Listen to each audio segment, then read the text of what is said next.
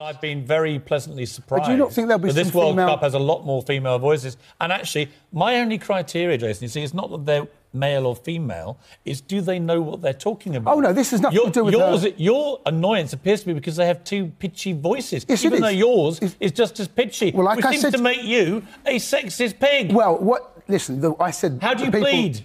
Well, listen, it's nothing to do with her insight, the way she delivers, or her knowledge, or her ability to do the job. Just her annoying voice? It's the voice. For 90 minutes, I would rather prefer to listen to a male voice when I'm watching Jason, football. you're sounding ridiculous. I consume a lot of football. To listen to that voice... Look, it's like, would you prefer listening to Ed Sheeran or Celine Dion? We all have a choice. The fact is you've got Celine Dion as an option in the music world. You haven't got the option in the commentating world. Well, you do have an option. Jason, the fact of the matter is, it's just different, isn't it? And it's something you've got to start realising is going to change. And there's actually going to be more women commentating. As a point of personal preference, what I prefer to listen to when I'm watching a football match is a male commentator. Now,